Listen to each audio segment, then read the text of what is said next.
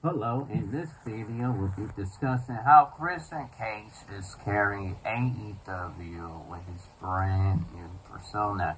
Okay, Christian Cage has been the showstopper of AEW, and I will tell you why. Christian Cage started a feud with Adam Copeland last week ago, last week.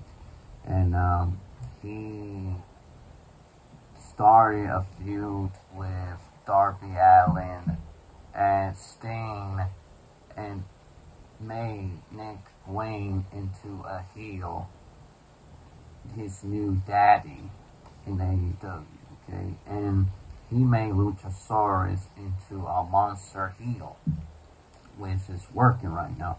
Christian Cage is now trying to put the fire on Adam Copeland to help Nick, Darby Allin and Sting in a tag team match. Sting will retire at 2024 AEW pay-per-view at February or March, and Ric Flair will be on his corner.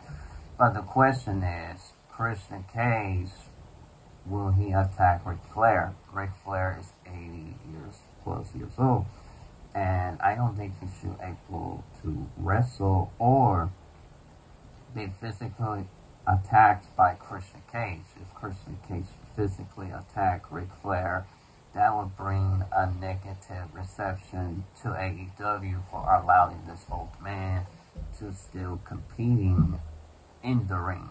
So it doesn't make any sense if Christian Cage will attack Ric Flair.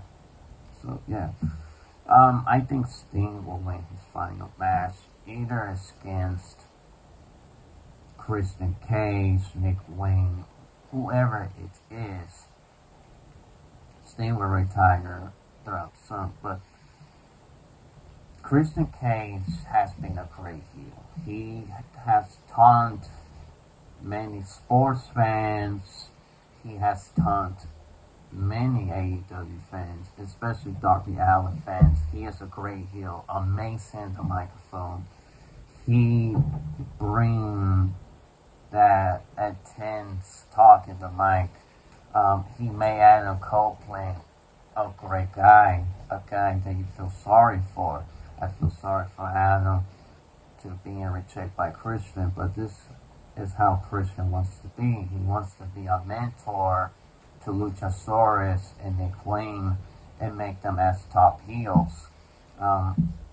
Nick Wayne could become the next Jack Perry, a tough guy, young, has a good attitude, stuff like that. They have potential to become a great heels, like Jack Perry, and MJF.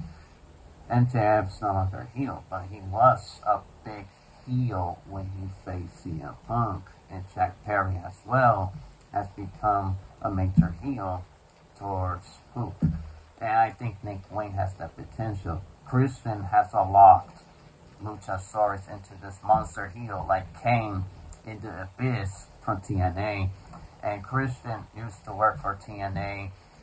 He made TNA a good company as well. He was the main star, the main attraction, next to Booker T, Kevin Nash, Scott Steiner, and he made TNA the next level. But he debuted it in 2005, November, and Christian Cage is no stranger to make a secondary promotion next to WWE skyrocket, He had made that with TNA, now he's doing that with AEW, which means that Christian Cage is a misunderstood, underrated wrestler.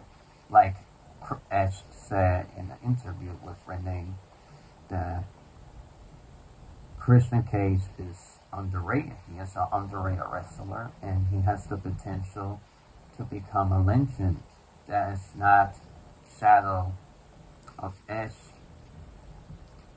career, or Adam Copeland. So Adam Copeland is rooting for Christian to come out of his shadow, that he doesn't need Edge or Adam Copeland. one of Christian Dean's sons to us too is based on how he left Adam Copeland. You know, now he's all by himself. Like the song say, Christian, at last you all alone. So, yeah. Christian Cage has become a legend. Like, comment, singer, or something.